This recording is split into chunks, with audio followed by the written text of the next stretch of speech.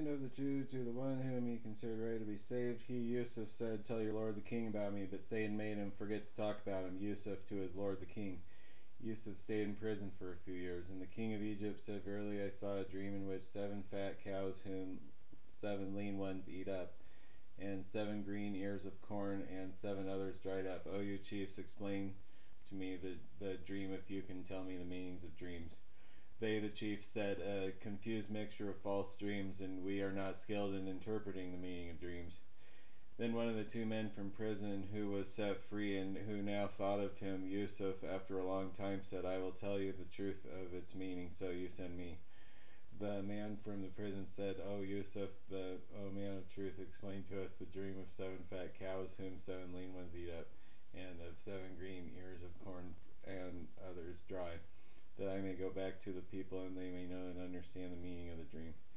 Yusuf said, For 7 consecutive years you shall carefully sow and grow as you are used to doing, and the crops that you reap and will leave them in the ear, except a little from which you will eat. Then after that will come a period of 7 terrible and hard years, which will eat away and what you will have saved before them all, except a little from which you have saved specially for seed. Then after that will come a year in which the people will have plenty of water, and in this year they will press wine and oil. And the king said, You bring him Yusuf to me. But when the messenger came to him, Yusuf said, You go back to your king and ask him, What is the state of mind of the ladies who cut their hands?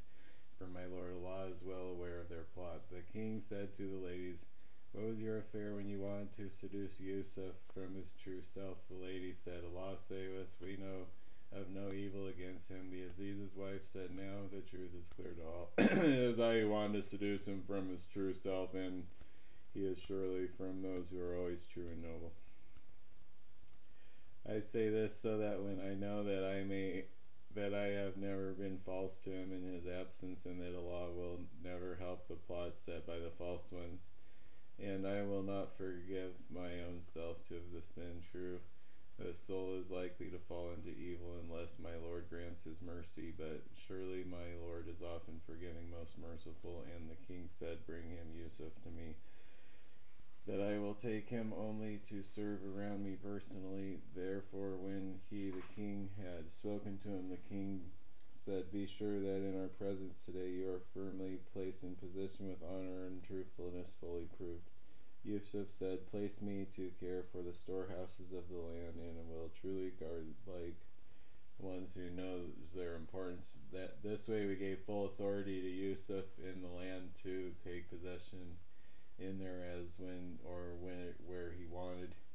We give from our mercy to whom we please, and we make not the reward of those who do good to be lost.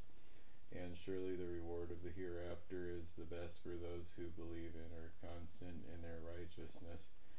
And Joseph's brothers came, and they entered his presence, and he knew them, but they did not know him. And when he had given them the supplies for them, he said, Bring to me a brother that you have from the same father as yourselves, but a different mother. Do you not see that I give out full measure, and that I give the best hospitality for you? But if you do not bring him to me, you will have no measure of supplies from me, and you cannot even come near me. They said, We will really try our wish to get him from his father. Indeed, we will do it. And Yusuf told his servants to put their money used for trade for the supplies into the saddlebags, so that they would know it only after they returned to their people, and so that they might come back again. So when they returned to their father, they said, O our father, we will not get any more measure of grain unless we take our brother. So send our brother with us, that we may get our measure, and that we will really take care of him.